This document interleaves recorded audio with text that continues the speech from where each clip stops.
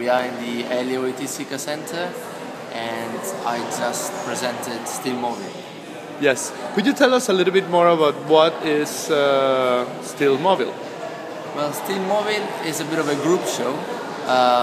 It's a collaboration with 45 different artists, and I've asked each artist in the South America to make a dance piece, a brand new production, a brand new dance piece that can only be viewed through one single image. And these are the 45 images.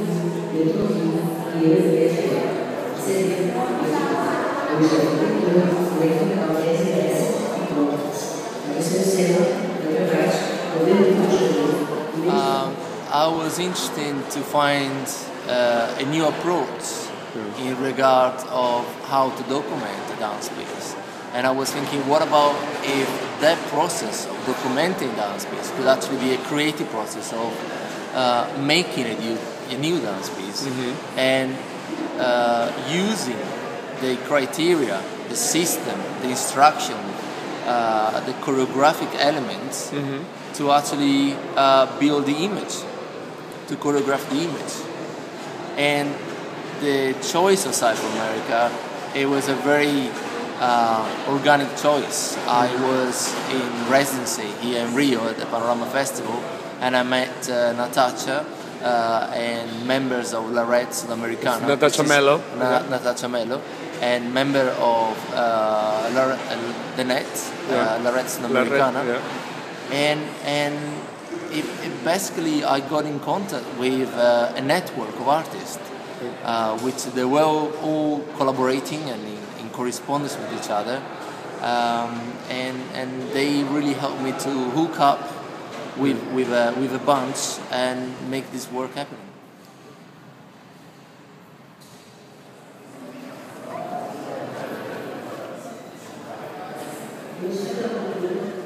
One important element about the project was all the process behind, all the research behind.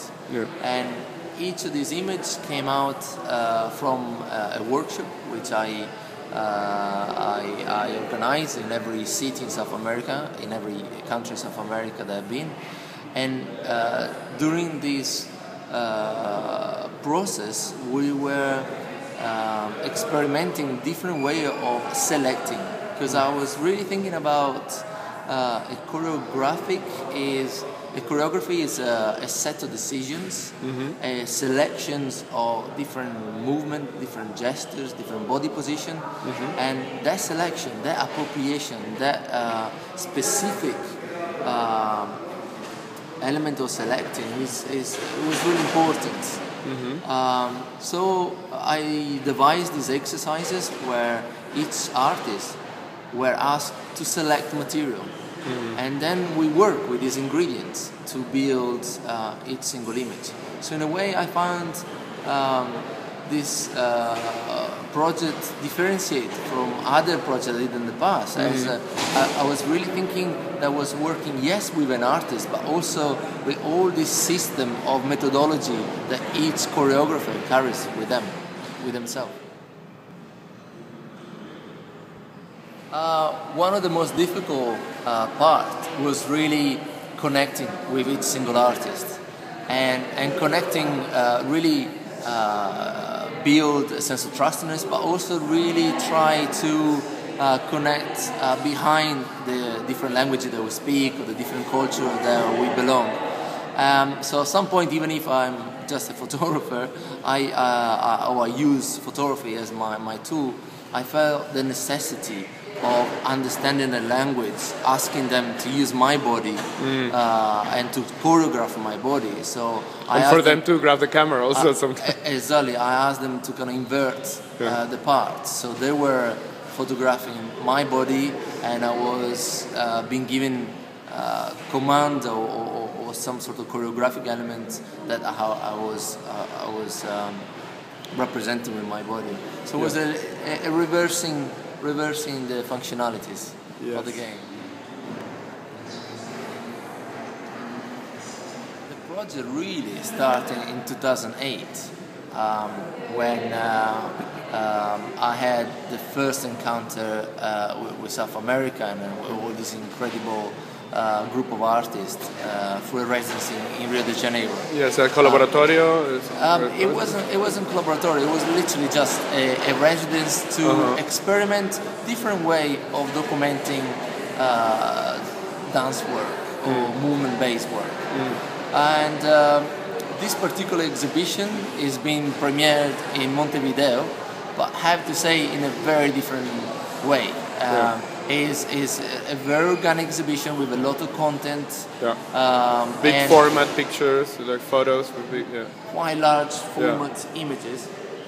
So I really think that every time we present the work, we have to completely restructure the way that we want to deliver each single messages.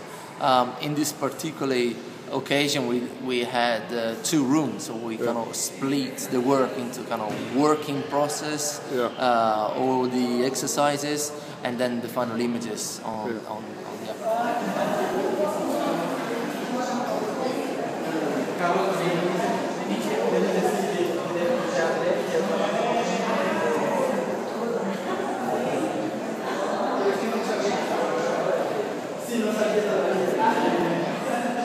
Well, one of the elements of this of the project of Steel Mobile is this concept of translation.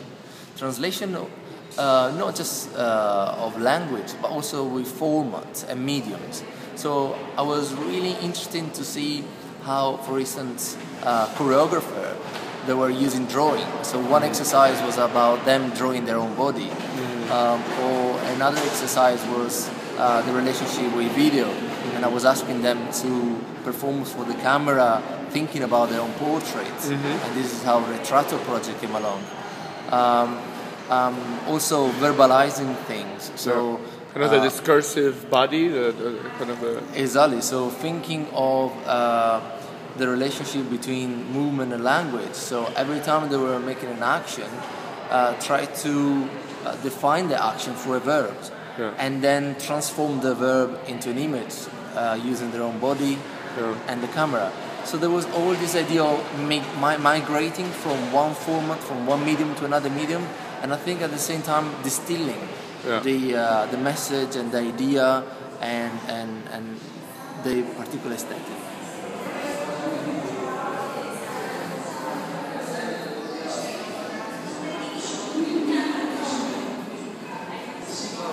One of the most amazing aspects of this project is really the diversity of input, of approaches and artists and cultures and languages. And I mean, if there is one thing personally that I'm really, really happy is that I really feel that I've been contaminated by all these different inputs. And in a way, I can see on the result, every single image has some completely different elements. And the first time I presented actually in Montevideo was more in a photographic contest, and pretty much every single person I spoke with, they were asking me about how many photographers were involved in the project, because it does look like there are completely different aesthetics mixed up together. And working with all these artists, we really try to put the medium in analysis, and we were thinking, well, we don't have just to make an image, we have a photograph here, so we also have an object, and we can twist the object, we can build montages, we can work with rephotographing the object. So we really try to be experimental, but also some of them even look like a notation. For example, this one looks like a kind of a flow chart or a networked image, and we have this one's I guess it was really about building the ingredient through the exercise. We understood the selection, we understood what was really important for the artist, which elements were really important and they had to be present in the image.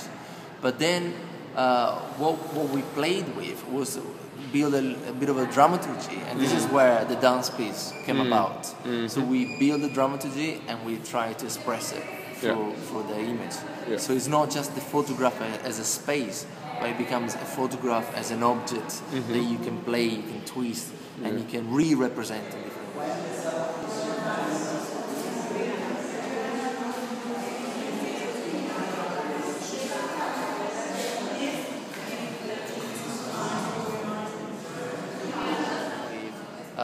Local symbolic element like the coca leaves. Other work has got a filmy fictional element. Something is more radical political. Some artists they put a lot more emphasis on gender and sexuality. Or the body directly. And so there's so much mix, and I really think this is the strength of the project is the multiplicity of approaches and the diversity and also the information. I am aware of there is an impossibility behind. There is a conceptual undertake. The fact that ultimately you will never be able to represent properly a dance piece. So we started with an impossible task. That's what I call the kind of contrive. Completely contrived. But all those limitations that really helped us to build new formulas and to search some sort of escape strategy through